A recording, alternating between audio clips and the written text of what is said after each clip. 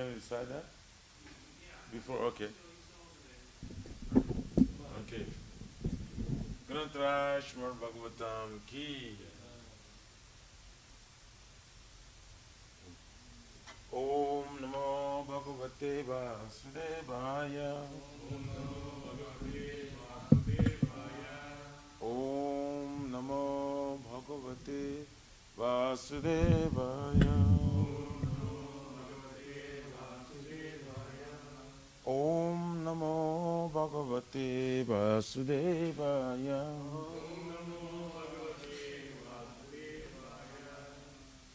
Janmadyasya yatam vayar itar Janmadyasya yatam vayar itarata chate swavigya swarat.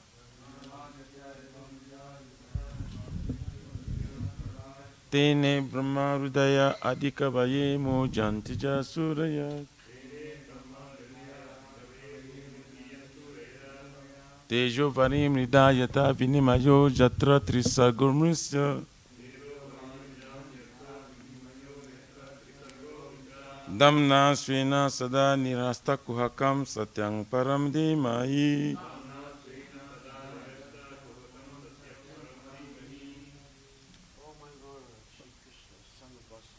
O my Lord, Sri Krishna, son of Vasudeva, all-pervading personality of Godhead, our respectful obeisances unto you. I offer my respectful obeisances unto you. I meditate upon Lord Sri Krishna because he is the absolute truth. I meditate upon Lord Sri Krishna because he is the absolute truth. And the primeval cause of all causes. The primeval cause of all causes. The creation, sustenance, and destruction of the manifested universes. Of the creation, sustenance, and destruction of the manifested universe. He is directly and indirectly conscious of all manifestations. He is directly and indirectly conscious of all manifestations. And he is independent because there's no other cause beyond him. And he is independent because there is no other cause beyond him. It is he only who first imparted the Vedic knowledge unto the heart of Brahmaji. It is he only first imparted the Vedic knowledge unto the heart of Brahmaji. The original living being.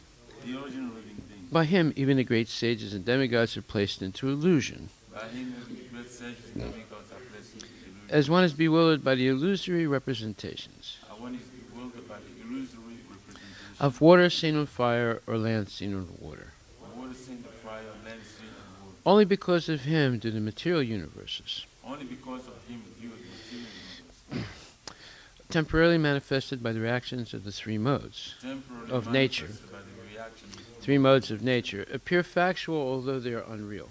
appear factual, although they are unreal. I therefore meditate upon him, Lord Sri Krishna, I therefore meditate upon him, Lord Shri Krishna, who is eternally existent in the transcendental abode, which is eternal existence in the transcendental, which is forever free from the illusory representations of the material world. which is forever free from the illusory representation of the material I world. meditate upon him, for he is the absolute truth. I meditate upon him, for he is the absolute truth. Dharma pujita kaitravotra, Dharma pujita kaitravatra, paramo nirmatsaranam satam, paramo nirmasaranam, vedyam vastavam atravastu, vidyam vastavam astravastu, shivadam tapa trayon mulanam, shivadam tapo trayomanam, Srimad Bhagavate Mahamuni Krite, Srimad Bhagavate Mahamuni Kimva Purer Ishwaraha, Kimva Paririshvara, Sadyo Hridi Avarudyate Tra, Sadyo Rudya Avrudya Titra, Kriti Bihi Susu Subhistakshanat, Kriti Vishu Shubhi Tatkana, completely rejecting all religious activities which are materially motivated. completely rejecting all religious activities which are material motivated. This Bhagavata Purana propounds the highest truth, This Bhagavad Purana propounds the highest which is understandable by those devotees who are fully pure in heart. which is understandable by those devotees who are fully pure. The highest truth is reality distinguished from illusion for the welfare of all. The high truth, the reality distinguished from religion for the welfare of all. Such truth uproots the threefold miseries. Such truth uproots the threefold misery. This beautiful Bhagavatam, compiled by the great sage Vyasadeva in his maturity, This beautiful Bhagavatam compiled by the great sage Vasudeva in his maturity is sufficient in itself for God realization. is sufficient itself in God's realization. What is the need of any other scripture? What is the need of the other scripture? As soon as one attentively and submissively hears the message of Bhagavatam, As soon as one attentively and submissively hears the message of Bhagavatam, by this culture of knowledge, why this culture of knowledge? the Supreme Lord is established within his heart. The Supreme Lord is established within his heart. Nigama kalpatarur galitam phalam Nigama kalpataror galitam phalam, Sukamukad Amrita Dravya Samyutam. Sukamakad Amrita Pravasangitam. Pibata Bhagavatam Rasam Alayam. Pibata Bhagavatam Rasayam. Muhur Ahorasika Bhuvibhavakaha. Mohura Horasika Bhuvibhavakaha. O expert and thoughtful men, relish Srimad Bhagavatam, O expert and thoughtful men, relish the Srimad Bhagavatam. the mature fruit of the desired tree of Vedic literatures. The mature fruit, the desired tree of the Vedic literature. It emanated from the lips of Sri Sukadeva Goswami. It emanated from the lips of Sri Sukadeva Goswami. Therefore, this fruit has become even more tasteful, Therefore, this fruit has become even more tasteful. even though its nectarian juice was already relishable for all, Even though its nectarian juice was already delicious for all, including liberated souls. including liberated souls.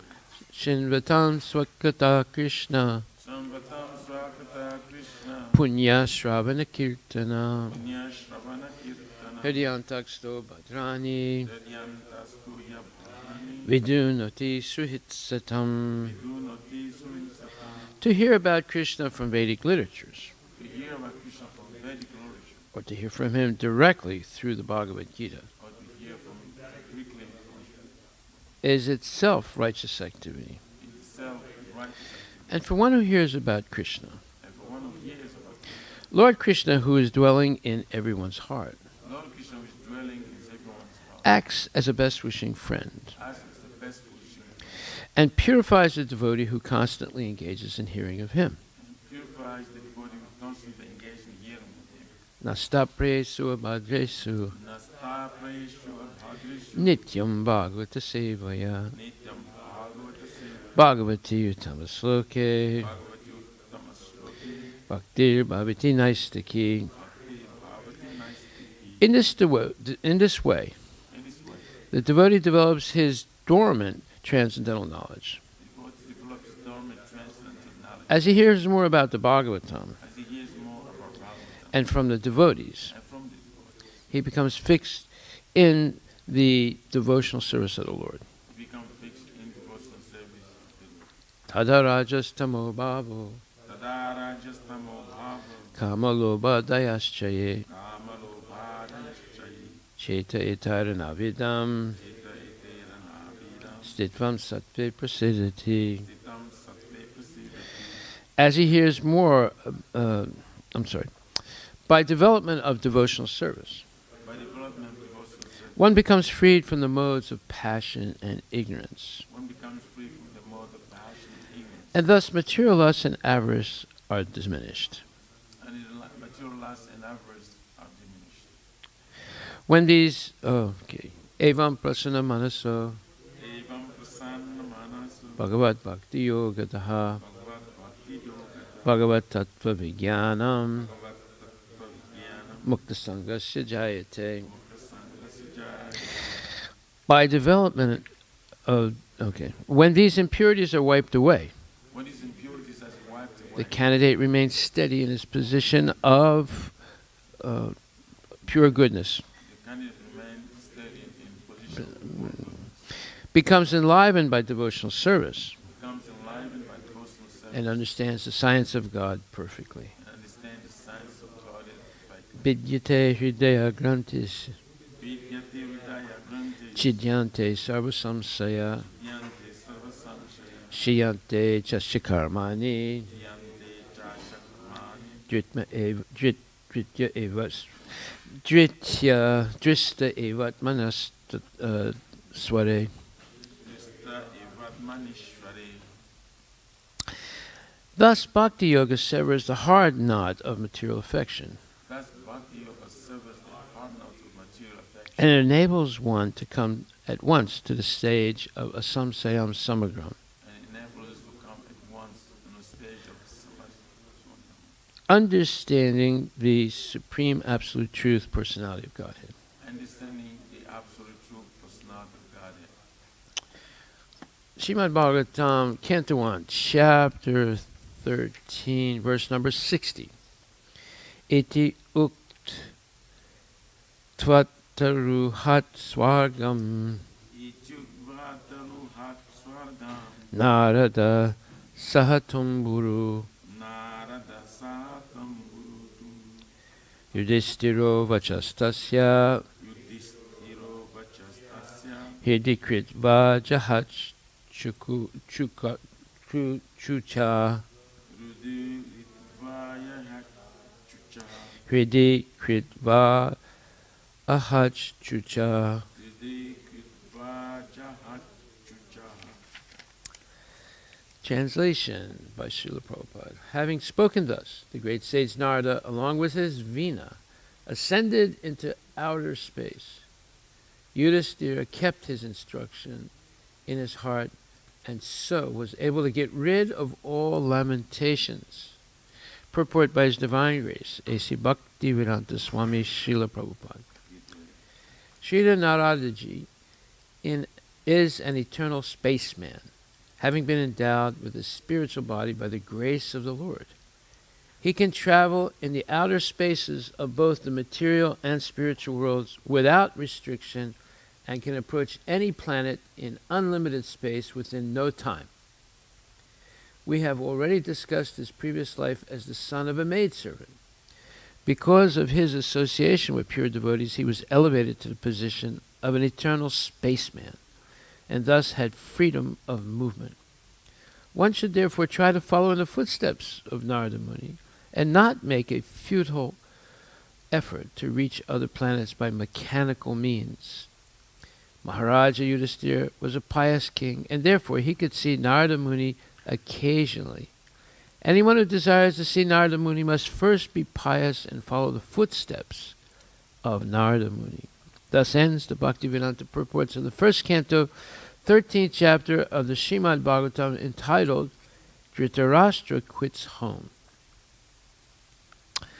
Srila Prabhupada Ki Jai. So we don't really understand what our potential is in life. That's due to modern education, which dumbs us down to the lowest level of human, let's say, sordid life. Eating, sleeping, mating, and defending like animals. Yes, modern education reduces us to be animals, not to be human beings. What does an animal do? They only eat and sleep and have sex and fight or defend themselves or attack other people or attack other living beings. They don't only defend, they also go on hunts and brutally eat other living entities. So we see that there's this survival of the fittest sort of theme in material nature. The big fish eats the little fish, etc. That is animal life. That's not human life.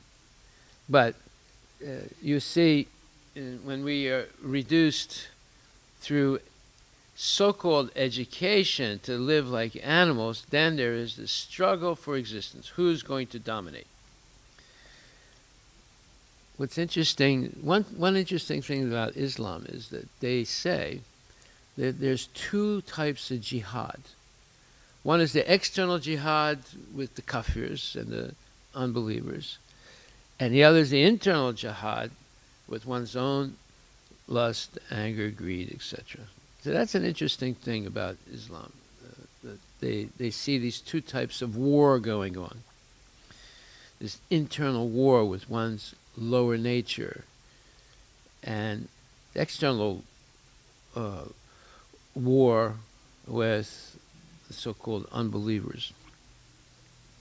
So, by modern education, we are programmed to lose the internal war.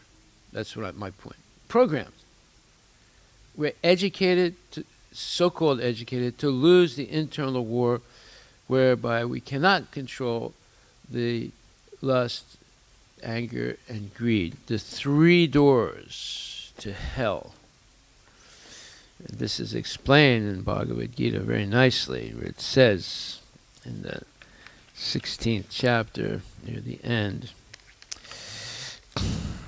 it says, Trividam narakasyedam dwaram nasnam atmanha, kama krodas tata lobas, tasmat etat trayam tyajet. There are 3 gates leading to hell: lust, anger, and greed. Every sane man should give these up, for they lead to the degradation of the soul. So modern education leads to the degradation of the soul. And that's, some people say, oh, what are you saying? You're talking against my child becoming an IT expert? Yes, we're talking against it. Yeah. We want your child to grow up to be a Krishna conscious expert, not an IT expert, not a stock expert, not a grammarian expert, not a so-called politician. No, we want our children to grow up to be perfect devotees. Well, how are they going to earn a living? Yeah, you work honestly. Whatever activity is suitable according to the Varnashrama system. Now, you want to know what those activities are? Well, depends what qualities you develop naturally. But Krishna consciousness attempts to raise everyone to the Brahminical level. Now, not everyone can do that. Therefore, Prabhupada said near the end of his transcendental activities among us that I've only established 50% of my goal. The other 50% is Varnashram Dharma. Now, if you read the discussion between Lord Chaitanya and Ramananda Rai, Lord Chaitanya rejects Varnashram Dharma as the best means to attain Krishna consciousness. Rejects it. So now why would Prabhupada say only half of my work is done, the next is Varnashram Dharma? Well, because not everybody is going to be elevated to the Brahminical level. You know, people are born with different types of qualities. The Varnashram system is the best system to gradually elevate people to a higher standard of consciousness. Through cooperative work, through training, through gradual elevation to the level of Vaishnava. Vaishnava is transcendental to the Varnashram system. But yet, Bhaktisiddhanta Saraswati Thakur, who was the perfect Vaishnava, accepted sannyas. And this was a shock to the caste brahmanas, because they were always saying, you know, that Vaishnava is transcendental to these varnas and ashramas. Even Lord Chaitanya said that I am not a grihastha, I'm not a brahmacharya, I'm not a grihastha, I'm not a vanaprastha, I'm not a sannyas, I'm not a brahmana, I'm not a kshatriya, I'm not a vaishya, I'm not a sudra. I am the servant of the servant of the servant of the servant ad infinitum of the gopis of Vrindavan, who are servants of Krishna. So it seems that he also rejected the Varnashram system. But the problem is, not everybody is going to become a pure Vaishnava, at least not quickly, because of very strong material attachments. Therefore, the Varnashram system, or the modern equivalent of it called Daiva Varnashram, is suitable for the organization of the masses in society. The ones that, you know, the 99.1%, 99.9% who are not amenable to becoming Krishna conscious right away. So, you have to think about the general mass of people also. But through massive Sankirtan and massive prasadam distribution and book distribution, eventually people say, okay, well, look, you want us to change. We're not ready to change completely, but tell us how we're going to do this. Well, okay, we're going to give everyone a chance to elevate themselves through working cooperatively in a social structure. Social structure is Brahmanas, Kshatriyas, Vaishyas, and Sudras. So each one of those social, let's say, divisions have suitable activities that they can engage in. For example, Brahmanas should be engaged in study of the Vedas, and along with that, bathing 3 times a day, especially when you go to the bathroom, and after going to the bathroom, and eating only prasadam, and basically sattvic food, no meat, fish, eggs, etc. And following the regulative principles strictly and so forth. And the Kshatriyas, they're also supposed to follow the rules and regulations, but there is some compromise made with them, because they have to be Kshatriyas. So they can hunt, but in a restricted way, and according to strict rules. They can also have more than one wife. They can also, in some cases, eat meat. But again, according to the Vedic restrictions and rules. And then you have the Vaishyas. They should be engaged in farming, cow protection, and some kind of business activity, but restricted. There has to be cow protection. They should maintain, vegetarian diet. They should give charity to the other 3 classes, and then the rules of how to do that. And they're allowed to have some property and wealth, but they have to give most of it in charity. Right? Okay, so, and then the Sudras, they're supposed to cooperate with the other 3 classes, and the other 3 classes have to take care of them. So we see there are rules and regulations regulating the types of work people do in the social system, and if they follow those, in the association of genuine Brahmanas, not greedy people who pretend to be Brahmanas, but genuine Brahmanas, they can also attain their material needs through certain types of jagyas, the Karmakanda section of Vedas, so that they don't have a hard struggle for existence. And the competition that's in like a materialistic society is not there. This Vedic society is a gentle society. People get along, they cooperate. People respect the leaders because they also are restricted in their sense gratification, and there's a lot of limits to what they can do and what they can't do. And everybody's following because it creates peace and harmony, you see.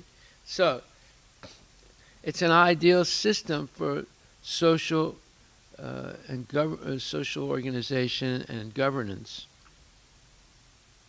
that leads to people gradually being elevated and not being victims of Trividam Narakasyesu Yedam Dwaram Nasanam Atmanam Kama Krodas Lobas, total lobas, this lust, anger, and greed. But modern education teaches you to be a victim of lust, anger, and greed, and therefore always struggling in material life, and in vicious competition, and builds up a lot of enmity. Enmity means resentment and anger and frustration and envy and strife all the time. Always problems in the family, problems in the society, problems between ethnic groups, and all this what we call identity politics, breaking up society into many different groups based on race, based on sex, based on sexual orientation, and then based on all kinds of false identifications. It used to be lesbian and homosexual. Now it's lesbian, homosexual, bisexual, and non-sexual, and this thing and that thing. The LGBT, XYZ, ABCD, there's so many different identifications nowadays. You can't even use pronouns anymore. You can't say he, she, or it anymore. They have special ways of addressing people. Otherwise, you'll lose your job if you don't say that. So you see, the more and more there's bifurcation of society into all these identity groups, and people adhere to this group or that group, and it creates enmity and competition and all kinds of unfavorable situations in society. So Prabhupada says the beginning of demoniac life is described here. One tries to satisfy his lust, and when he cannot, anger and greed arise. A sane man who does not want to glide down to the species of demoniac life must try to give up these three enemies, which can kill the self to such an extent that there will be no possibility of liberation from this material entanglement. So, this is the purpose of modern education, to reduce people to being slaves of lust, anger, and greed, and not attain liberation from the material entanglement. So why would we want to force children to be subjected to such an educational system, you say? Only because you say, oh, they won't be able to get a job. No, there are many jobs that you can get. You don't have to, if of course you want to be Bill Gates, or you want to be Steve Jobs, or you want to be this one or that one, then you think, oh, I got to do this, I got to do that. But if you want to be a good human being, a devotee, those type of jobs are not necessary. What's necessary is following the Varnashram system, fitting into it. Brahmana, Kshatriya, Vaishya, Sudra. Well, most people are going to be Sudras, and some people, if you're working for someone else, you're a Sudra. Okay, doesn't matter you're making $250,000 a year, or you're only making $25,000. You're a Sudra. You're working for someone else. If you're a Brahmana, you're not working for anybody. You're independent, but you have a very strict life of, let's say, study and preaching and teaching and so forth, and doing all kinds of spiritual activities. And if you're a Kshatriya, then you have to be trained in military arts. You have to be trained to be self-controlled, just like, there are these military arts like, Kung Fu, right? Or different types of military fighting arts, right? Well, in the Japanese, the Chinese, they teach people you have to have a guru. And you begin by offering your homage and obeisance to the guru. And then the guru starts teaching you all these things, right? Whatever. So, but there's some discipline. There's acceptance of a teacher. And you learn how to fight. But usually it's there's defensive fighting and there's aggressive fighting. So all these things are based originally on jujutsu. Judo comes from jujutsu, Sanskrit word. It's how to fight according to rules and regulations. It's not like today. There's no rules and regulations. You can attack anybody, whether they're armed or not armed, during the day or at night. Previously, Kshatriyas could only fight during the day in sunlight. And at night, they stopped fighting automatically. And then they would even eat together, even though during the day they were trying to kill each other. They would eat together and fraternize, and then in the morning they assume trying to kill each other. That's civilized fighting, right? There's an example of that in World War I on Christmas night. you had, you had the Germans on one side and the Allies on the other side, right? They were fighting from trenches. It was a horrible war, very horrible war.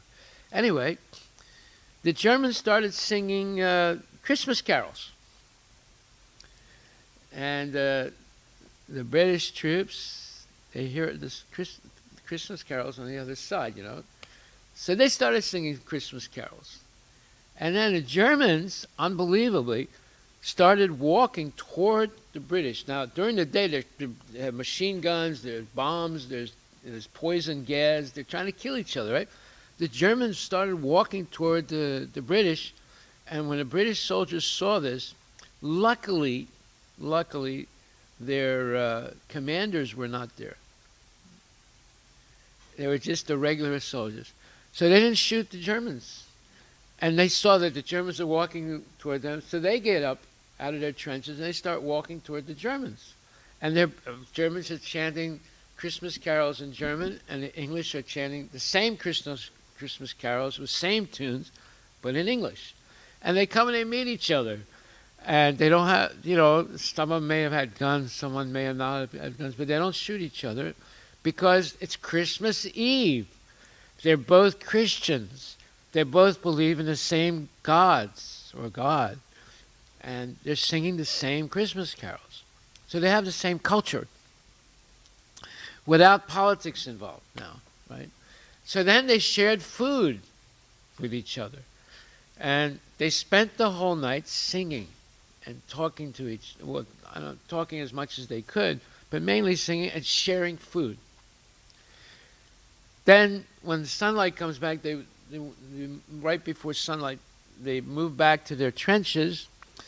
But they were thinking, look, why are we fighting like this? We have the same culture, we have the same religion, and this is crazy.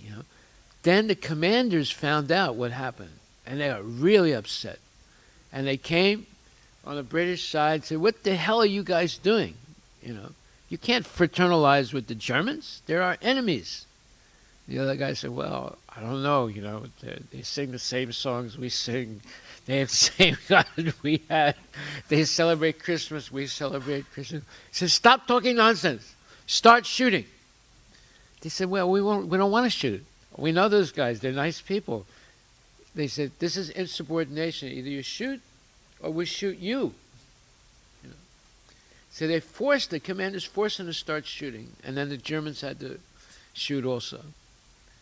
You see. But there was an example. This is a real thing that happened. It's very interesting. You see, how politics separate people and Krishna consciousness brings people together. See? So what we're seeing today in America is politics, like terrible politics. I mean, it's always been there, but sometimes it gets worse, like now, where people get divided into all these different groups, and they all become angry, and they become vicious, and they want to fight, they want to burn, they want to kill, and so forth. It's all based on lust, anger, and greed. Prabhupada said all wars are wars for sense gratification. One group wants to have sense gratification in this way, and the other group wants to have sense gratification in another way, and then they start fighting. So, but look what our potential is. You can become like Narada Muni. He starts out being the son of a single parent family. There was no family, it was just his mother, and she couldn't even afford to give him an education. But by the association of pure devotees, he ends up in his next life becoming Narada Muni, the greatest saint in the history of the universe. That is our potential. That's what you can become. Now, would you say, no, I want my kid to be an IT guy, or I want him to be a lawyer, or I want him to be a doctor. I don't want him to be Narada Muni. Are you crazy? You gone crazy or what? You don't want him to be Narada Muni, a man who can fly through space, go to the spiritual world, or go to hell and preach, and he's liberated, completely liberated person. There's nothing, he's not subject to the laws of material nature. You don't want that? You want him to be, working, we got to make these deliverables. It's impossible. How are we going to do it? We can't sleep, we can't eat, we can't do anything. We can just do this work. Yeah. It's a type of slavery, isn't it? And always anxious, oh, I might get laid off. And then how will I pay my mortgage? And how will I pay this? And how will I pay? Does that make sense? Yeah, and then all the time in the back of your mind, oh, I want to have more sex, and I want to have this, and I want to do that, and I want to buy this, and I want to do that. You know, that's not a life. That's hell. That's what happens in hell, right?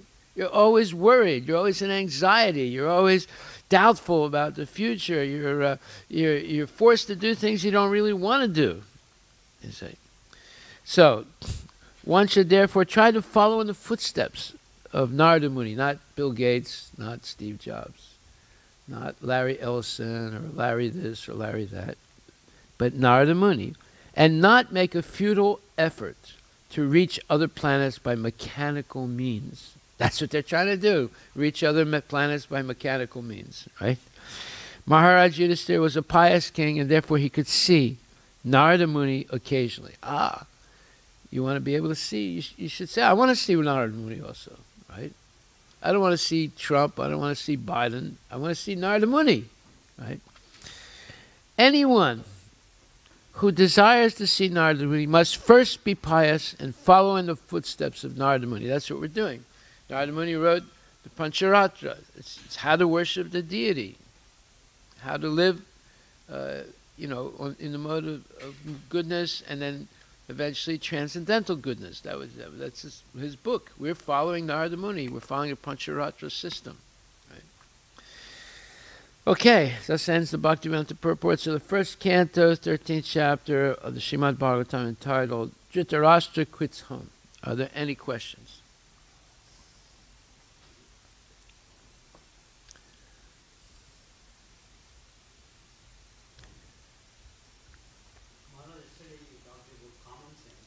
Yesterday, yes.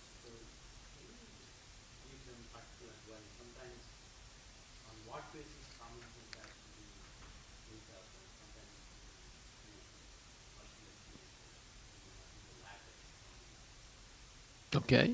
Well, common sense like this. One time there was this leader, he was the president in New York, and he said to the devotees, well, the devotees found, they would clean his room, and they found that there were chicken bones in the trash bin. So they got confused, Where did the chicken bones come from? So obviously the president was eating chicken. So they confronted him and said, what's going on here? There's chicken bones here. He said, he says that milk comes from the cow and meat comes from the cow. What's the difference? It's both coming from the cow. The devotees got confused. They didn't know the philosophy strong enough to answer him. So they wrote a letter to Prabhupada. They said, Prabhupada, he's eating meat. And when we confronted him, he said that, meat comes from the cow and milk comes from the cow. What's the difference? And we didn't know what to say. Prabhupada said, yeah, you eat meat or you drink milk and it turns into stool. Why don't you eat stool? That also comes from the cow. And then they said, oh, okay. So then they told him that, and it defeated him, right? And they said, look, you're nonsense. Prabhupada said, you are nonsense. Yeah, meat comes from the cow, milk comes from the cow. What's the difference? Well, stool also comes from the cow. Why don't you eat stool? So they were able to see through it. At once, he confounded them. He confused them by saying that, right? So that's common sense, isn't it? Prabhupada was using common sense. You say meat comes from the cow, milk comes from the cow. Well, stool also comes from the cow. Why don't you eat the stool? And so that's common sense. You see my point? So if Krishna is the origin of everything, and he says he is, in Bhagavad Gita, and then Vyasadeva says he is, all the Mahajans say he is, like Narada Muni and Vyasadeva and Lord Shiva and Yamaraj, and you go down the list, all the Maharaj, all the the Mahatmas, all the great devotees, the Mahajans, and Krishna, and Arjuna says he's the Supreme Personality of God. So if he's the source of everything, and everything's emanating from him, then how can you say Brahma Satyam Jagat Mithya? If the Brahman, if the Lord is absolute truth, then whatever is coming from him is also the truth, right? It's not that it's an illusion, it's real, because he's real. That's common sense. And there's a lot of ways you can use common sense. Like, for example, another nice example is, let me see. Prabhupada says that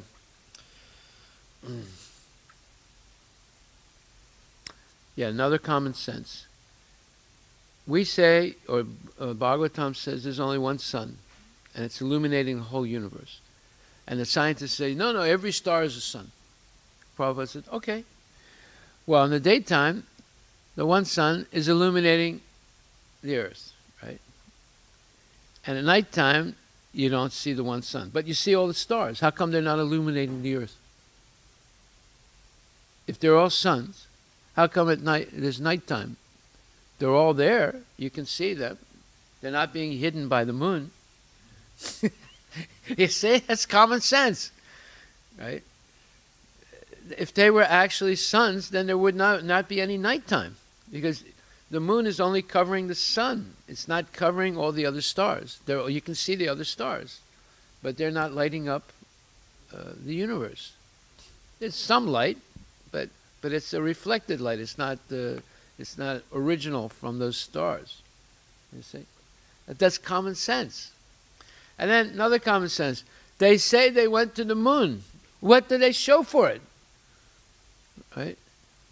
Not the 6 stones or some dust in the Smithsonian Institute. And the stones and the dust look like the same stones and dust that you can find in New Mexico or Arizona.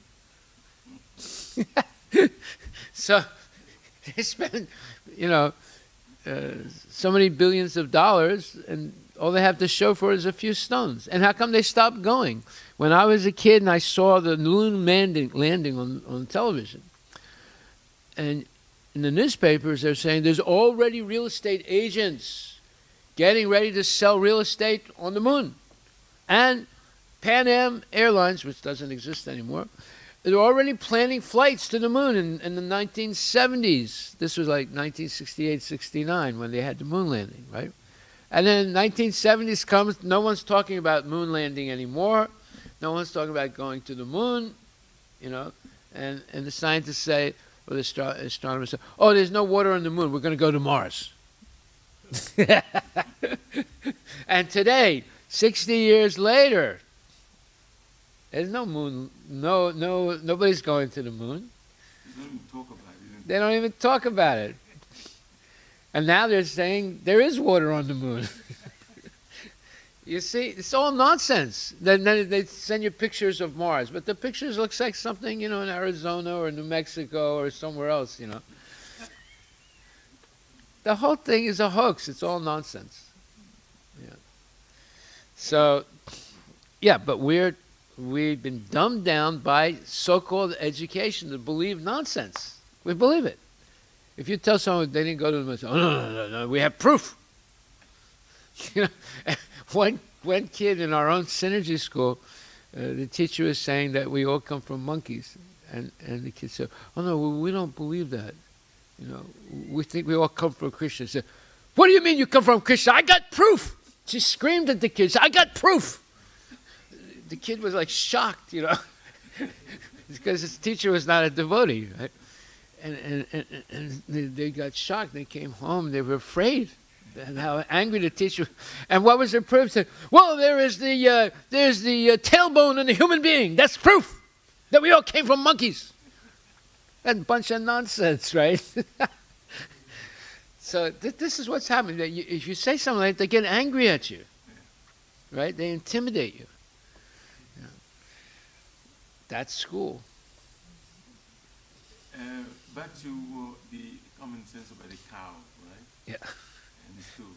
I mean, could you say, and could you use this also as common sense that you get the milk from the cow, you don't kill the cow. In order to eat the meat, you have to kill the cow. Yeah. So, obviously, The milk is made, by the way, from the blood. yeah, but you don't kill the cow, you don't. Yeah. In fact, actually, we should use All the milk. protein, you don't have to kill the cow to get the protein. Exactly. You can just drink the So milk. that's a very common sense. Yeah. Yeah. Yeah, you don't have to do all those horrible things. Exactly. Yeah. And All this is common sense. Yeah, go ahead. no, I just go back to the translation of the verse itself. Yudhisthira kept his instruction of Narada Muni in his heart, and so was able to get rid of all limitations. This is a very important statement. Could you elaborate on that? What happened when you give instruction? Well, Krishna tells Arjuna also, Asochan anvasocastvam, pragnabhadam zavase, gatasama gatasamsa, nanasochanti panditaha. He says, while speaking learned words, you are mourning for what is not worthy of grief. Those who are wise lament neither for the living nor for the dead. So, Prabhupada said, the Lord at once took the position of the teacher and chastised the student, calling him indirectly a fool. The Lord said, you are talking like a learned man, but you do not know that one who is learned, one who knows what is body and what is soul, does not lament for any stage of the body, neither in the living nor in the dead condition. So, Narada Muni explains these things to Yudhisthira so that he's not going to run off and try and save his uncle or his auntie by pulling him back to the palace. Let them leave the body Krishna conscious, free from all attachments, material attachments. Let them develop their attachment to Krishna, or at least let them die without worrying about what's going to happen to this, what's going to happen to that, who should I leave my money to, who's going to get this, who's going to get my car, who's going to get this,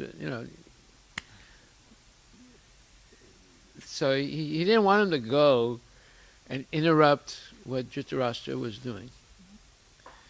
He wanted him to leave them alone so they could, leave the body without material attachments. So we could say that those singular instruction. So we could say that it could have been anybody else who, say somebody else who is not in the position of Narada Muni, who could have given some instruction to Yudhisthira. Could you still be able? Could you still have been able to get rid of lamentations, or wanted to be qualified? Well, lamentation is based on attachment to the body, not to the soul. Soul is eternal, right? It's never born, never dies. So Yudhisthira was only thinking about the body of his uncle. He wasn't thinking about, how his uncle is going to free himself from the body, material body, and develop spiritual knowledge. So Prabhupada says here, Arjuna argued that religious principles should be given more importance than politics or sociology. But he did not know that knowledge of matter, soul, and the supreme is even more important than religious formularies. And because he was lacking in that knowledge, he should not have posed himself as a very learned man. And he did not happen to be a very learned man. As he did not happen to be a very learned man, he was consequently lamenting for something which was unworthy of lamentation. The body is born and is destined to be vanquished today or tomorrow. Therefore, the body is not as important as the soul. One who knows this is actually learned. And for him, there's no cause for lamentation, regardless of the conditions of the material body. So the body is not as important as the soul. But yet, everyone's spending their time trying to keep the body young and beautiful.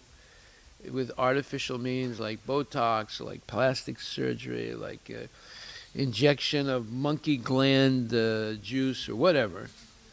You say they're just concerned with the body. They're not concerned with the soul right up to the moment of death. And they're so crazy, they have themselves frozen in liquid nitrogen, hoping that in the future they'll get unfrozen and they can remain, have more sense gratification with this body. So, and then lamenting because of the loss of the body. But that's only, that lamentation only due to ignorance. Just some statement came in my mind.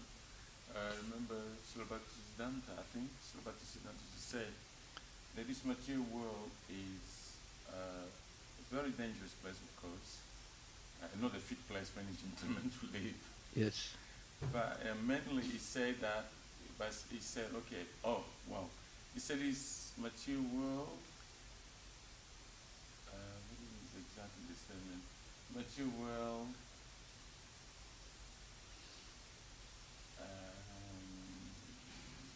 a severe, a place of a severe, more severe, and more severe tests to pass in the material world. Life. Yeah. But in order to come out successful in those tests, when it will hear to receive instructions from a liberated soul. Yes. Yeah, the tests are just like Arjuna was tested by the battle of Kurukshetra. It's a terrible test. He has to kill his own relatives. But he did it. Why? Because as we read today, Vidyate hridaya grantis chidyante sarvasamsaya shiyante cha shikaramani drista evat manishware.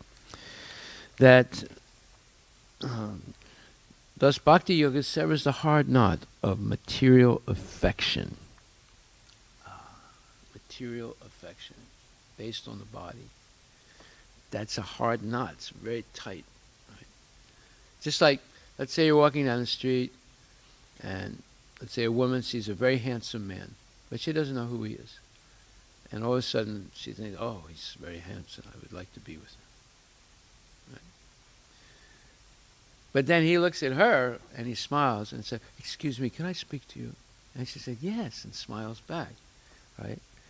And then he said, what are you doing tonight? He said, oh, I don't know. Why? Would you like to go to dinner? Well, yeah, I would like to go to dinner. Thank you.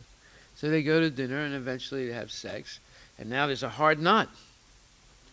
Now they're walking hand in hand down the street and some crazy guy comes over to his girlfriend and says, hey, babe, why don't you hold my hand? Right? And the guy gets really angry and starts beating him like this, and they have to pull him back, otherwise it's going to kill him. Why did he do that? A hard knot of material affection. It hardened as soon as they physically got together.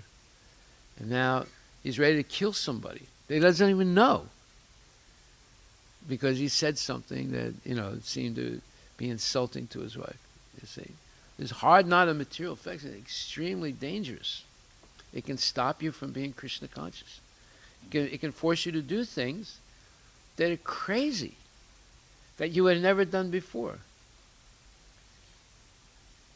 But not everybody can make you get rid of all lamentations. It has to be spiritual, powerful personality. Like here in case of Narada Muni. Yeah. Like Arjuna could have got rid of his lamentation if he was not instructed by Krishna, who is the powerful divine personality. So here in case of Narada Muni too, is a great divine personality. Therefore, Yudhishthira was able to get rid of lamentation. Yeah. So in order to get, material world is categorized about lamentation, fear, lamentation, and illusion. But in order to become free from Three things. Three things. You have to hear from. You have to get divine instruction, like. Not only you hear it once, you have to hear it continually. Sure. Yeah.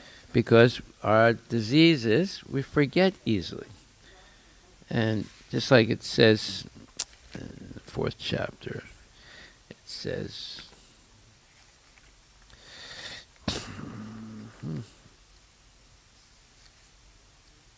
Vitaraga Bhaya Krodha, Manmanama Upasrita, Bahavo Jnana Tapasa, Putamad Bhavam Agata, being freed from attachment, fear, and anger, being fully absorbed in me and taking refuge in me, many persons in the past became purified by knowledge of me, and thus they all attained transcendental love for me. So this Vitaraga Bhaya Krodha, becoming free of raga, attachment, bhaya, fear, and krodha, anger. These three things are keeping us bound up in the material world. All right, we'll stop right there. Hari Bol. In order to get rid of that, we have to hear from sadhu. Yes, yes. By taking refuge in me, many persons in the past became purified by knowledge of me, and thus they attained transcendental love for me. So you get knowledge from Krishna and from devotee. Yeah, Hari Bol. So next week and tomorrow we start chapter 14. Yeah, Hari Bol. Where's the Srila Prabhupada Ki Jai?